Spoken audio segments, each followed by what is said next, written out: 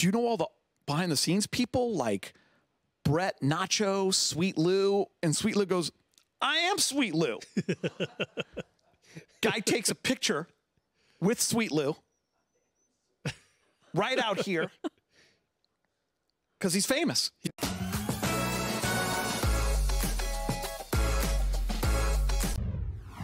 Welcome back to the Lakeshow podcast presented by Jack in the Box. If you're enjoying the show, you can check out more original podcasts from our Spectrum News journalists on the Spectrum News app. Just head to the podcast section to listen to the latest episodes. You can download the Spectrum News app on the App Store or Google Play. Maybe they have a weather section. You can get all the updates that we weren't able to provide. Having said that, it's time for a round of Bucket or Brick presented by Jack in the Box. Bucket or Brick. We see Bronny and LeBron play together in the preseason. I am going to brick this one. The great Ryan Trainer, our producer, came up in the preseason. Yeah, I'm brick it. Here's why. Ryan came up with this, oh my God, they're going to play in the preseason together. And I started thinking, wow, then that's going to ruin the moment in the regular season. Went into the control room, had a chat with a few of the fellas. Okay. Came up with this. They're not going to ruin that moment by doing it in the preseason. LeBron's only going to play in a couple of preseason games. Why put them out there together in that moment? Wait till the regular season. Because if that happens in the preseason, then it doesn't matter in the regular season. It's already kind of over with and done. You disagree with me. Go ahead, Bress. I was going to bucket this, but you're absolutely right. There's a brick. Did I change your mind? Yeah, you got to wait for, as Rob called them, the real games. You know, that's why do it in Milwaukee? Right? You're going to do it in Palm Springs, Bress? Going to do it at Fiserv Forum? I don't think so. Allie is pissed right now. I'm not, but I did just remember that they don't play any games at Crypto.com Arena in the that's preseason.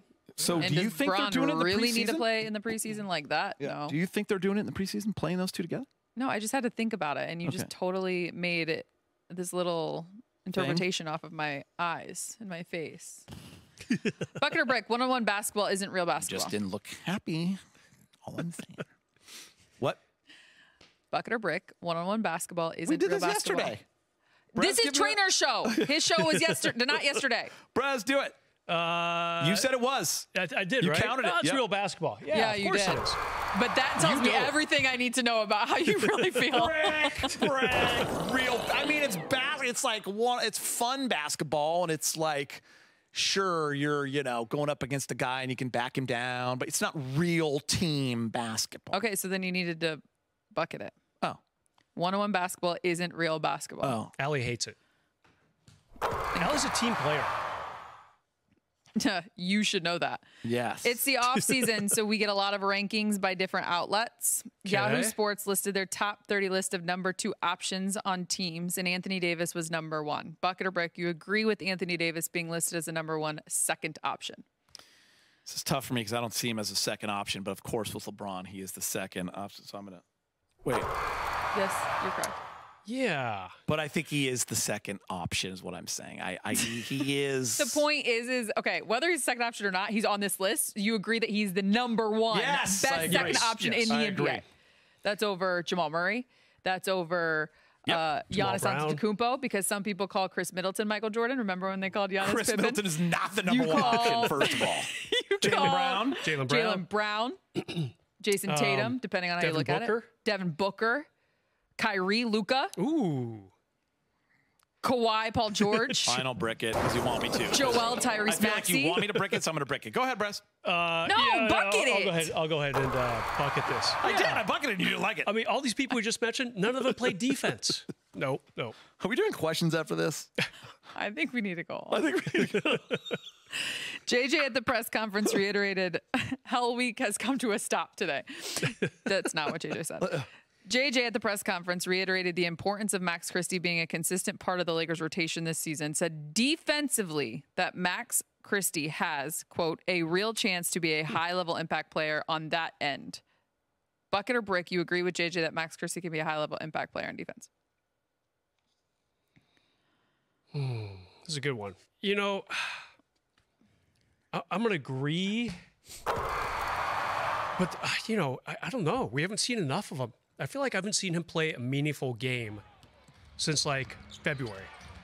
I mean, how much has he grown? I want you to watch what they're watching right there.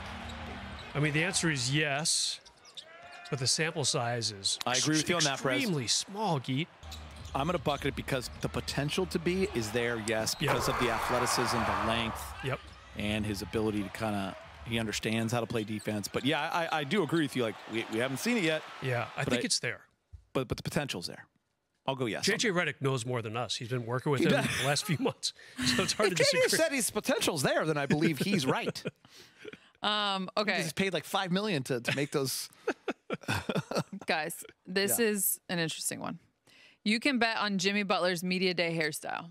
Here are the current odds, courtesy of Bovada. Bald, dyed hair, you can see all the numbers. Afro, mohawk, twisties with the low fade. Buzz cut, emo, braids, man bun, dreadlocks. Bucket or brick, smart money is on Jimmy Butler going with another interesting hairstyle on Media Day. I'm gonna bucket this, Brez. I would never bet on one that he's already done because I just don't see that happening. But I am gonna bucket it that he's going to do it because he kind of has to now, unless he's very upset and really wants to be traded and doesn't want to. But I feel like he's gonna do it. I'm gonna go with dyed.